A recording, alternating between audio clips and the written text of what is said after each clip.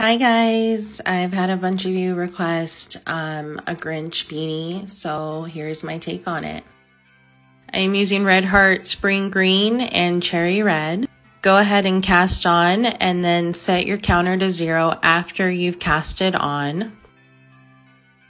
What you're going to want to do is crank 10 rows of the red. And now we're just going to go ahead and switch to the green.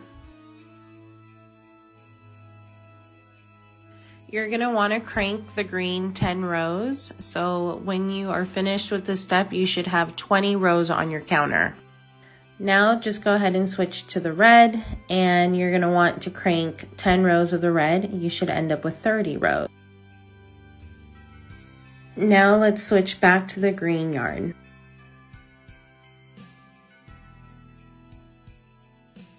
Now go ahead and crank 10 more rows. You should end up with 40 on your counter after this step. Now let's add in our red and go ahead and crank until you hit 50 rows on your counter.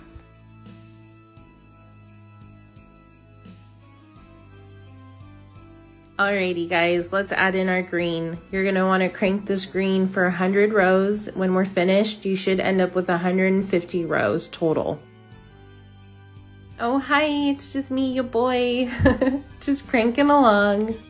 I am using the Centro 48 knitting machine. I bought it on Amazon. Okay, now that we're at 150 rows, go ahead and grab your scrap yarn, and we're going to do the scrap yarn method to cast off. If you have a different method that works for you guys, go ahead and use that method. Now go ahead and finish off your beanie. I like to tie in all my ends and just weave everything together.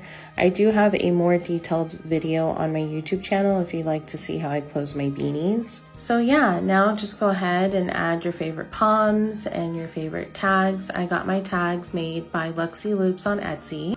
And you're finished. You just made your first Grinch beanie. Now you can be as cuddly as a cactus. Thanks so much for watching.